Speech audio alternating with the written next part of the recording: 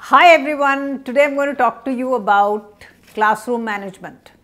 So as a consultant, I am privy to watching a lot of classrooms and how teachers teach. And there are some very common errors, or you might say drawbacks, that teachers exhibit over and over again across several schools. So I thought I'll talk about that to you so that you don't commit those same mistakes in your classroom. It makes a huge difference if you can avoid these problems. So the first one is group answering.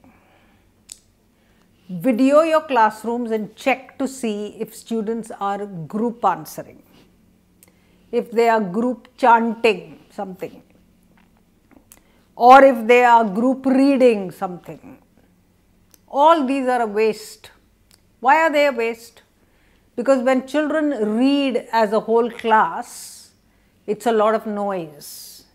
You don't get to hear the individuals, you don't get to hear those that are not speaking at all, and you don't get much out of it. So group answering, you must stop.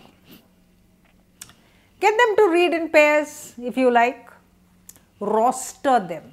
So the second point is rostering. How do you roster children? When you roster children, everybody gets a chance, but not on the same day, but over maybe 2 or 3 or 4 days. So you can keep a long cup in which you put ice cream sticks with children's names, and you pick them out, and when the child has finished, you put it into an empty one so that you know the turn is over. When this is completely empty, then you can start over again. So that's a great way of rostering. You can also roster in your books. That also can be done. Another way to do it is to give them a very quick test that they can peer correct in the classroom. So don't take home 40 papers, simply get it peer corrected. When they peer correct, you take the papers home and check students who have made mistakes. What you can do is you can roster those very kids to give you answers in class so that they know and you know that you're keeping a watch and you're helping them to improve.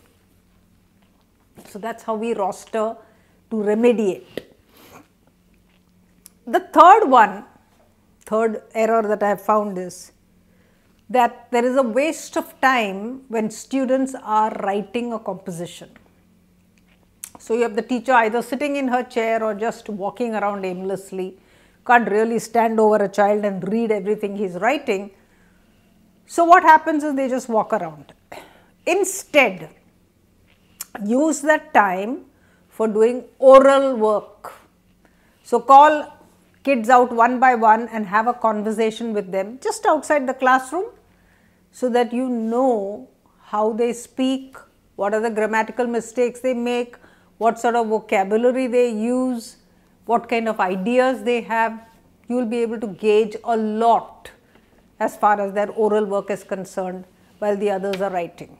When they finish, send them back and they continue writing, the next child comes up. So that way you can manage your time well. The fourth one is group work and instructions. Whenever you ask children to do teamwork, there is a huge hullabaloo in class. That happens because instructions are not clear. The teacher needs to give students all the instructions that they require before starting the game. She needs to put it on the board if necessary, or she can get a child to demonstrate, 2 children to demonstrate what they have understood. There are many ways, but those instructions must be crystal clear. They can bear repetition, couple of repetitions. Take that time, because you will save a lot of time in the kind of chaos that is going to ensue if you go without proper instructions. So that is one thing to do. Arrangement, when you get children to turn their chairs around and sit in a group, you can always do it with a game. So play a game. How do you play a game? You say clap, clap, clap. On my third clap, I want the front rows to turn their chairs around. So clap, clap, clap and chairs around. So you will find that they are now sitting as fours facing one another.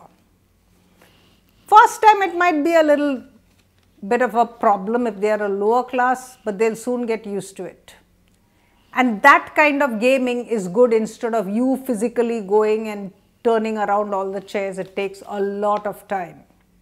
If you are passing paper, make sure you give it to the first row and everybody else gets a paper that is passed down. Very simple, very quick. Anything that you need to do on that paper should be on the board. They should know exactly what to do. You want their names, their dates written. Every instruction must be clear, crystal clear. Otherwise, you have students asking, Miss, what should I do? Where should I write my name? Should it be on the left? Should it be on the right? There's so much chaos in a group activity classroom. If you do this, you will get a class that is comfortable, silent, and who starts their work immediately. And then, of course, you can walk around and help those who haven't quite got there. So guys, that's the fourth one I had. The fifth one is flip your classroom. How do you flip your classroom?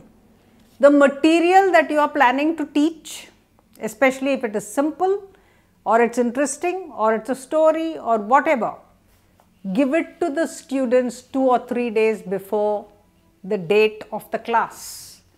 Let them read it. Let them understand whatever they can understand from it. They don't have to understand everything, whatever you understand. On the day you have that class, call 3 students out and tell them to teach the concept. They are going to teach it not very successfully. Maybe they are going to teach it half and half. Maybe there will be gaps in their teaching, but it doesn't matter because it's their work and they have done it independently, so that's something to celebrate. So you get them to teach, you can stop after 5 minutes and call another 3 to continue the class.